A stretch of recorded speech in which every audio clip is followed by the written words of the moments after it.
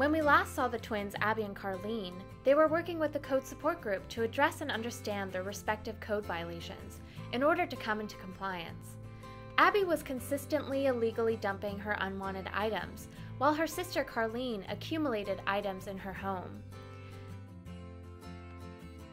Abby would purposely dispose her unwanted bulk items in trash by dumping them on public property. Abby knew she wasn't supposed to dump her trash there.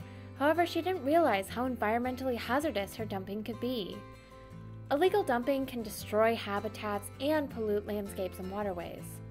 Illegal dumping also costs the City of Austin more than $250,000 each year to clean up, and degrades property values. Code officers were able to identify Abby illegally dumping through security cameras located at publicly owned properties in order to identify illegal dumping offenders. A code officer worked with Abby to clean up her unwanted items and served her a fine, noting that the fines can reach up to $4,000 and could lead to a felony. The code officer then suggested using resources from Austin Resource Recovery, like the twice per year bulk pickup, and the What Do I Do With tool to help her figure out how to properly dispose of her items.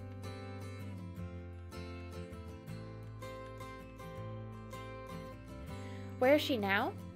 Abby now takes her bulk items to a landfill and uses various City of Austin resources to legally dispose of her unwanted items.